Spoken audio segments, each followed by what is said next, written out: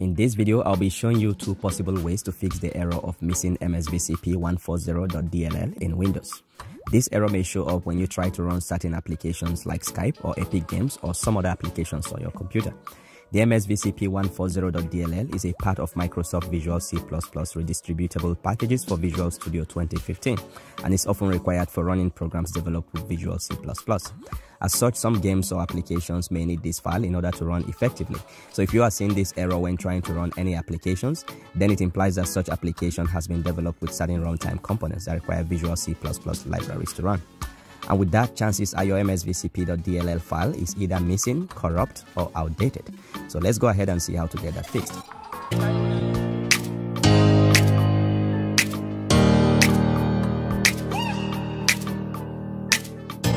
Okay, so the first method would be to simply reinstall the missing MSVCP file. Before we do that, we need to first change our File Explorer options to make hidden files and folders visible. The reason for this step is because by default, Windows tries to protect such important system files like the MSVCP140.dll to avoid them getting deleted or modified by mistake. Because when that happens, it could potentially damage the operating system, or like in this case, prevent certain programs and processes from running effectively. But now we want to check that we have the DLL file in the right place, so we need to make the DLL files visible. To do that, go to your search and type File Explorer Options. Click on the corresponding result from the search. On this dialog box, click on the View tab. Then below you will see the options under Hidden Files and Folders. Select Show Hidden Files, Folders and Drives. Now remember to come back here and set the option back to Don't Show Hidden Files, Folders and Drives. That way you will keep your DLL files protected. For now, you can apply and close the dialog box. Next is to go ahead and download the missing MSVCP140.dll file. For that, open your browser and search Download MSVCP140.dll and hit enter. Here, click on the first result from dll-files.com. Now, this is the official site for downloading DLL files. I will leave the link down in the description. On this download page, pay attention to the architecture parameter. You're almost likely using the 64-bit architecture, but if you are using an older computer, you can quickly check by opening your File Explorer. Click on this PC. Then on the top here, click on Computer, then System Properties. And under the system type, you should see your architecture. Here mine is 64 bits. Now go back to the download page and download the latest 64-bit version of the DLL file. It's a light zipped folder.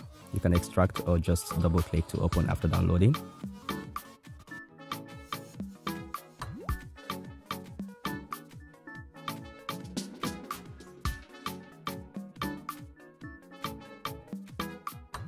And in here you have the DLL file and a README file.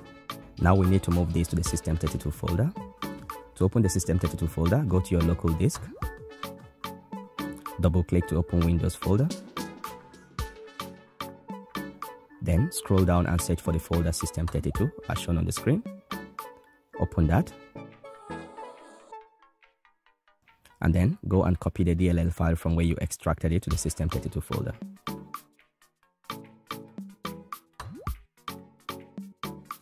Hit continue on the admin permission dialog.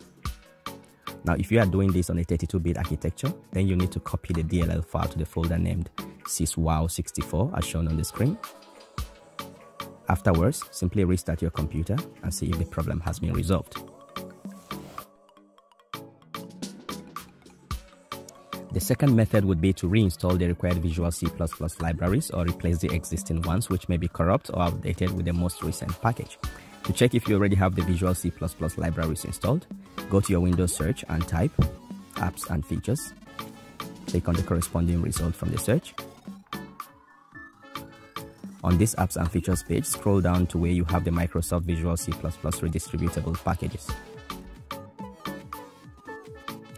Here, check if you have the 2015 versions. As you can see, I don't have them at all, so I will need to download them afresh. If you have them already, then click and select Uninstall on each of them to remove them, both the 32-bit and 64-bit versions. Next, I will now go ahead and download the latest versions of these packages from the Microsoft Download Center. I'll leave the download links in the video description. So here I will search Microsoft Visual C++ 2015 redistributable. You can already see that from the suggestion. Click on the first result from Microsoft.com.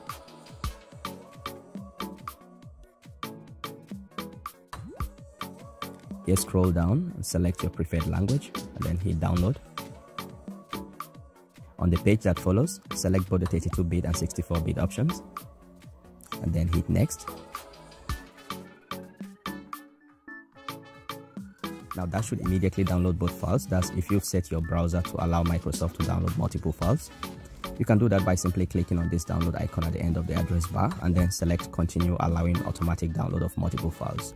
You can also download them one after the other. It doesn't really matter. In any case, after downloading, go ahead and run them one after the other. It doesn't matter which order you install these packages, they will work just fine either ways. So here I will just agree to the terms and install.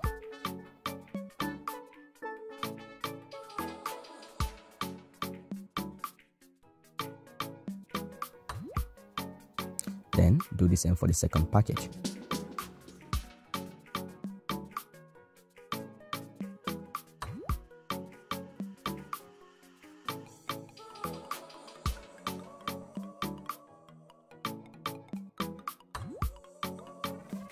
After the installations, you should now see both versions of these libraries in your apps and features page.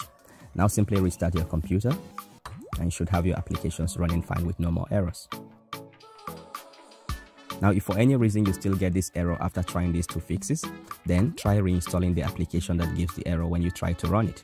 It might be that it still uses the initial installation system configurations you had when you installed it. So by reinstalling it, it will then acknowledge the new configurations. And that is it for this tutorial. You can also find written instructions together with download links down the video description. Give this video a thumbs up if you found it useful and share with anyone you think might want to see. Drop us a comment if you have any questions or feedbacks. Don't forget to subscribe and hit the bell icon for notifications on future tech support videos like this one. Thanks for watching and see you in the next one.